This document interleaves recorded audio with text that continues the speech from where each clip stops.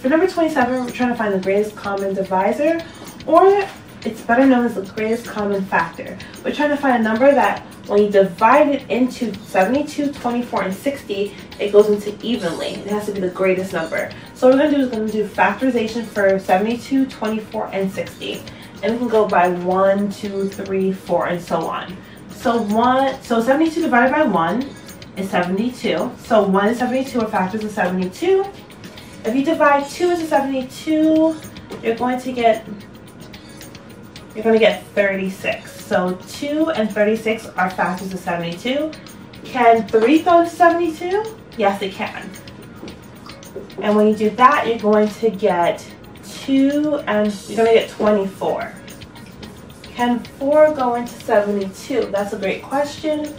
Yes, it can. So we're going to get 4, and 72 divided by 4 is going to give you, let's see, 4 goes into 7 how many times? 1, and then you have 3. 4 divided by 32 is 8. So 4 and 18 go into 72. Can 5 go into 72? No. Can 6 go into 72? That's a good question. The answer is yes. 6 into 72 is going to be 12. So 6 and 12. So 6 and 12 are both factors of 72. And can 7 go into 72? The answer is no. But can 8 go into 72? Yes. 8 times 9 is 72. So these are the factors of 72. Now we're going to do the same thing when it comes to 24. 24 divided by 1 is 1 and 24. 24 divided by 2 is 12. So 2 and 12 are factors of 24. Can 24 be divided by 3? Yes, it can. 3 and 8 are factors of 24. Is 4 a factor of 24? Yes. 4 and 6 equal 24. Can 7 go into 24? Nope. And 8, we already know, is 3.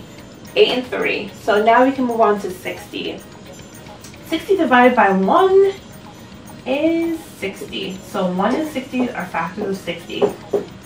Can 2 go into 60? Yes, it can. 2 and 30 are factors of 60. Now what else? Can, let's see, 3 go into 60? Yes.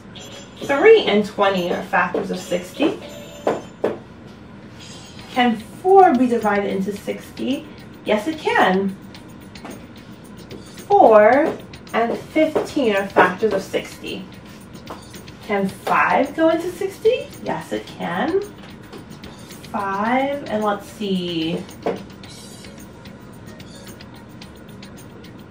5 and 12 are factors of 60. Can 6 go into 60? Yes, it can. 6 and 10 are factors of 60. Now, can 7 go into 60? Nope.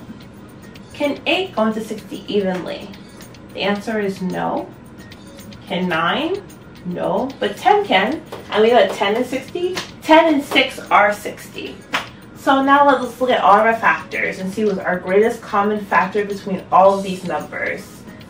Okay, I see 1 in 72, 24, and 60. I see 2 in all of them as well. I see 36. The greatest common factor with all these numbers is 12. See, 12 is here, 12 is here, and there is a 12 here. So that is the greatest common factor or greatest common divisor of both 72, 24, and 60. The answer is the GCD equals 12. The answer for number 27 is 12. That is the greatest common divisor or greatest common factor.